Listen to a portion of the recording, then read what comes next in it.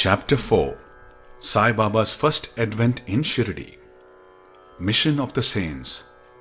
Shirdi, a holy Tirth. Personality of Sai Baba. Dictum of Goulibuva. Appearance of Vithal. Kshirsagar story. Das Ganu's bath in Prayag. Immaculate conception of Sai Baba and his first advent in Shirdi. 3 Wadas. In the last chapter, I described the circumstances which led me to write Sai Satcharith. Let me now describe the first advent of Sai Baba in Shirdi. Mission of the Saints. Lord Krishna says in Bhagavad Gita, chapter 4, 7-8, that whenever there is a decay of dharma, righteousness, and an ascendancy of unrighteousness, I manifest myself, and for the protection of the virtuous, the destruction of the vicious, and for the establishment of righteousness, I manifest myself in age after age. This is the mission of the Lord and the sages and saints who are his representatives and who appear here at proper times help in their own way to fulfill that mission. For instance, when the twice born, the Brahmins, the Kshatriyas and the Vaishyas neglect their duties, and when the Shudras try to usurp the rights of the higher classes, when spiritual preceptors are not respected but humiliated, when nobody cares for religious instructions, when everybody thinks himself very learned, when people begin to partake of forbidden foods and intoxicating drinks, when under the cloak of religion people indulge in malpractices, when people belonging to different sects fight among themselves, when Brahmins fail to do Sandhya adoration and the Orthodox their religious practices, when yogis neglect their meditation, when people begin to think that wealth, progeny, wife are their sole concern and thus turn away from the true path of salvation, then do saints appear and try to set matters right by their words and action. They serve us as beacon lights and show us the right path and the right way for us to follow. In this way, many saints, Nivriti, Jnanadev, Muktabai, Namdev, Gora, Gonai, Ekanath, Tukaram, Narahari, Narsibai, Sajan Kasai, Savata, Ramdas and various others did appear at various times to show the right path to the people. And so presently came Sri Sai Baba of Shirdi.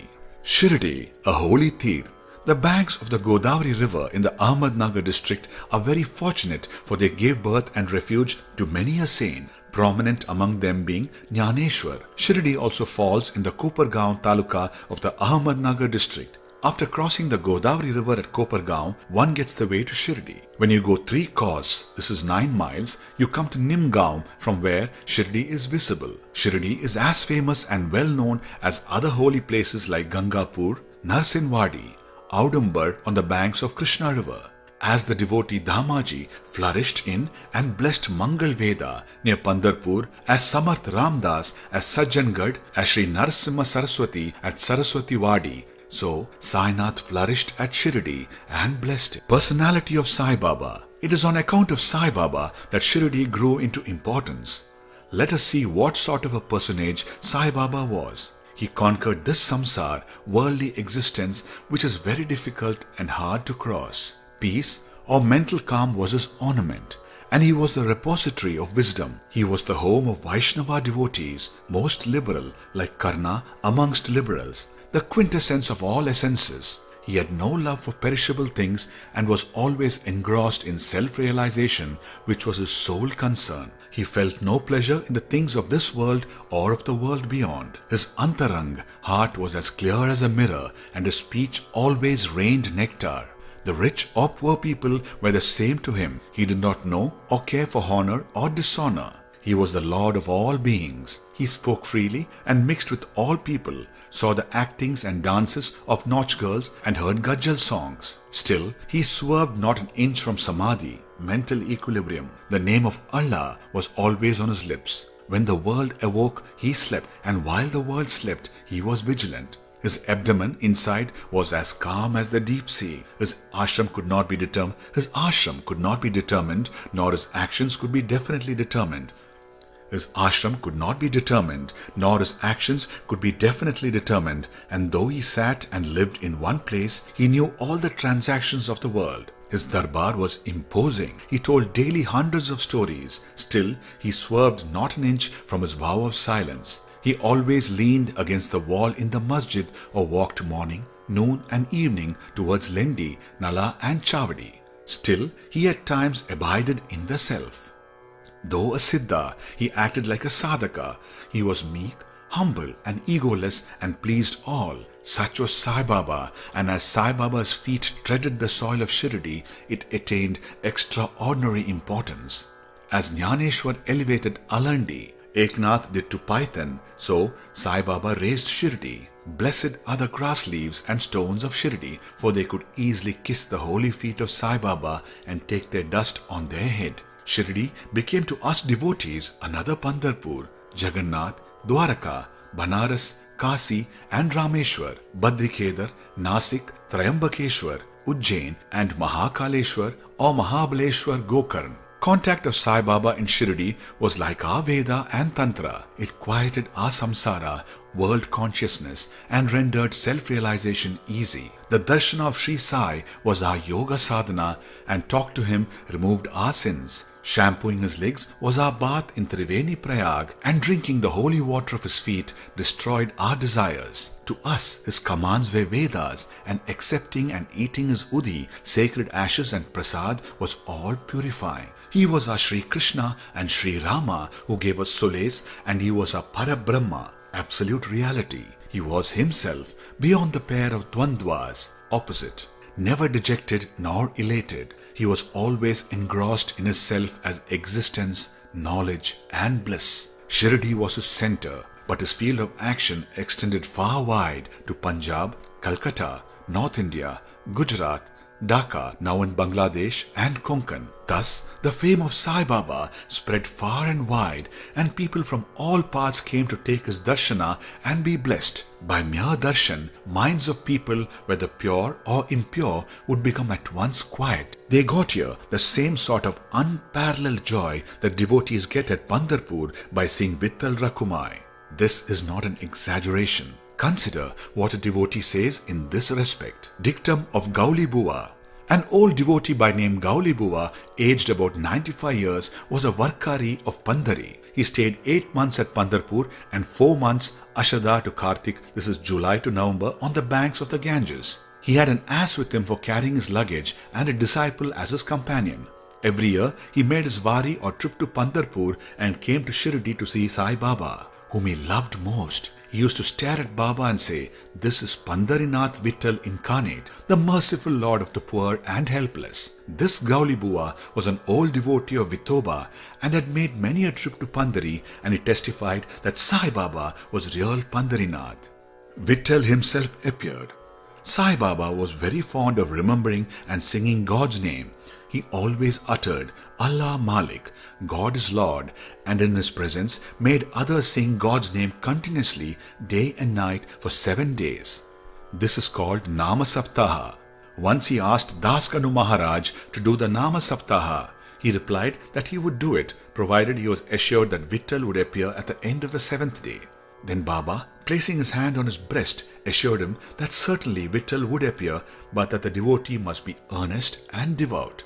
The Dankapuri Thakur of Thakurnath, the Pandari of Vithal, the Dwaraka of Ranchod Krishna is here, Shirdi. One need not go far out to see Dwaraka. Will Vithal come here from some outside place? He is here. Only when the devotee is bursting with love and devotion, Vithal will manifest himself here in Shirdi. After the Saptaha was over, Vithal did manifest himself in the following manner. Kaka Sahib Dixit was as usual sitting in meditation after the bath, and he saw Vithal in a vision. When he went at noon for Baba's darshana, Baba asked him point blank, "Did Vithal Patil come? Did you see him? He's a very truant fellow. Catch him firmly, otherwise he will escape if you be a little inattentive."